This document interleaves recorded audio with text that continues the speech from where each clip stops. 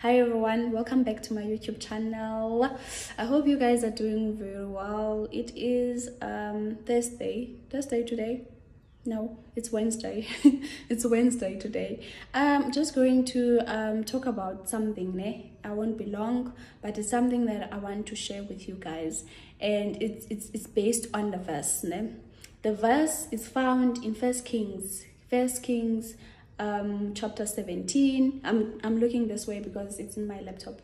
Chapter 17 and verses 8 to 9. It says, eventually the brook dried up because of the drought. Then God told or spoke to him, saying, get up and go to Zarephath in Sidon and live there.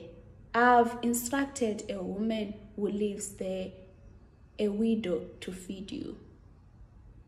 Now guys, the reason I am sharing this verse with you is because I feel that sometimes in our lives, our brooks do dry up.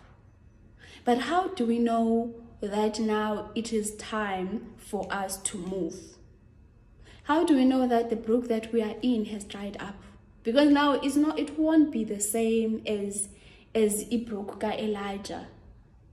First Kings chapter 17. It will be a different brook. How do you know that Gogule brook is no longer a brook that ensustainayo, endincedidayo, okanye enfidayo, okanye endinika amandla? Because Elijah used to drink from that brook. He used to have amanzi wakhe daily, day in and day out kula brook. Now our brooks can be can be our relationships and friendships. How do we know that they have dried up? How do we know that God is telling us, Ndobana, get up, I have prepared someone for you? How do we get to that state of knowing, Ndobana, now I must get up? It is a tough exercise. I cannot even call it an exercise because it's a life-changing moment, when you are in a brook that has dried up. For you to feel that a brook has dried up, kubakho izinto ezenzekayo around you that you need to pay attention to. When we apply for jobs, we get a list of responsibilities. We get imali yethu zoba imalini, how much we're going to get paid, and how for how long, is it permanent or a contract? Now that thing looks beautiful. It's a brook that is flowing with water. It is filled and it is green around it. Everything is beautiful, and you apply for it and you get the job. You are in a brook and you are there now. It has not dried up. And then all of a sudden, Goku, you're like, I don't feel the flow anymore. This water that I'm drinking from is poison. It's no longer giving life to me. That's how you recognize that your brook has dried up. And every time you wake up to that job that you used to love, we used to be green, now it is no longer a job that is helping you to wake up early to go to, then that brook has dried up. Then somzekelo nge-relationship, i-relationship zethu ziba mandi kakhulu xa siqalayo. We are in the honeymoon, we are like singabantu consistent, like we call each other, we text, we do everything, and then kuveli characters engakhange zivele in the beginning, and then you're like, how kanti I've been fed into engeyiyo apha all along, kanti lo mntu has been like this all along, then that brook starts to be a dry brook for you. You no longer calling the person, no longer excited to get calls anymore because the brook is drying up.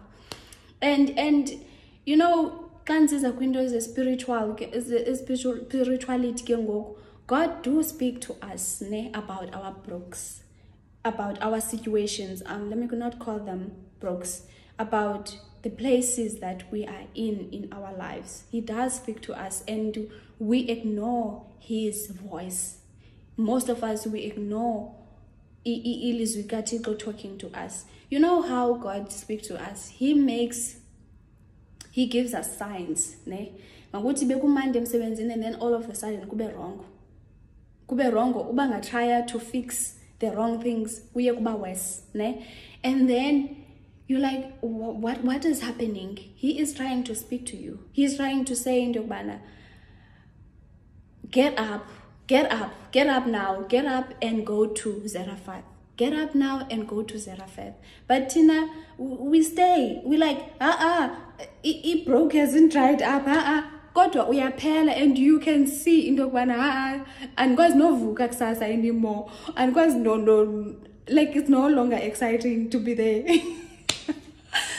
God is a God of movement. Is a God of movement, and by moving us to places, he's trying to recreate us into molding us into new character, not new characters, but he's adding new things into our characters, ne? And it's not to say that uThixo akafuna sihlale emisebenzini yethu for 30 years. It's not to say uThixo akafuna uhlale relationship yakho for 30 years, but he's trying to show you that this place that you are in now, yes, I told you to be there, but now it is time for you to move. The one thing that I like about God, by pusher for you to move, he makes the place that used to be sweet to be sour. And we are chinja, ne? For example, the brook that dried up for Elijah, it was a brook that God took Elijah to. And that our jobs and our relationships are the relationships that God directed us to be in. But it is time. Everything has to do with timing. It is time for Elijah to move. And also, in your life, perhaps it is time now to move. Ne? And God is making a movement around you and trying to tell you that, now, move now, move. But into enzima kuthi people, thina bantu, ne? Human beings, is we get too much attached, ne? And once we are hired by this person and or by this place or dating this person, nobu toxic because you are so attached and you are so afraid to move on. But God is like showing you all the signs around you in Dobana. It is time, my child, to move. And izayiba worse, ne? Izayiba worse, it won't get any smoother. Izoyiba worse ngoba worse, because he is trying to push you. Uzobona uzosuka akupushe out. Uzosuka akupushe out and kabuhlungu, because he's been talking to you. And uThixo wethu nguThixo nothando and a loving God, because he will never say move from a place without preparing a place for you to be, or to land to.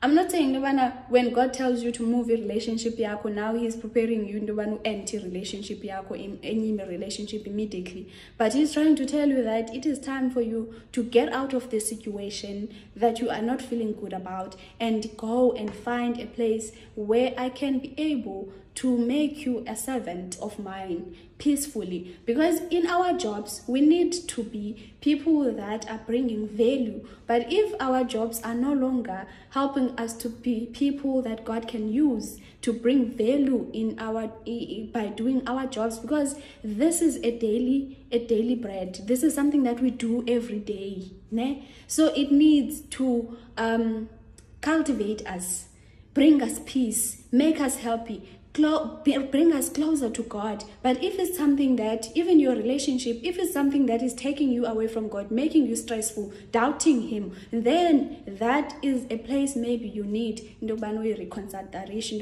Is it a right place for me to be? And listen to God. Elijah didn't move without being told by God to move. Now we are not in the brooks that are literal, but we are in the brooks. And our brooks, some of us, has dried up, and God has been telling us to get up and go to Zarephath. And I think for most of us, we are so attached that we do not want to get up. And God is saying, my child, get up.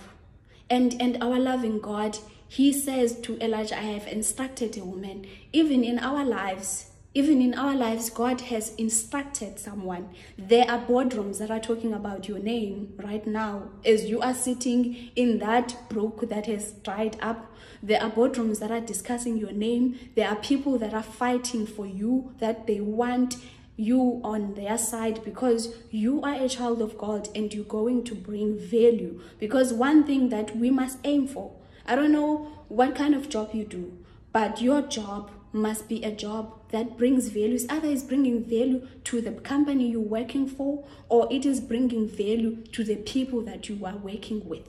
There must be something that that directs you to do to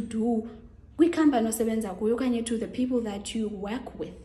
They must feel God within you. If that is interrupted, you cannot do the work of God so well, and you try to talk about the word of God and people are not listening, and the place is becoming toxic and toxic more. I think God is going to try and move you away from that, because that now is no longer an environment that is conducive for you to bring the word of God or to be an impact that God wants you to be. That is it, guys. I'm saying today, there is someone waiting for you that God has prepared for. There are boardrooms that are waiting for you that God has prepared for. It is time. It is time for you to get up. Get up and find your Zarephath that God is directing you to. I hope you guys are going to receive this word, and stay blessed. And God loves you. Bye.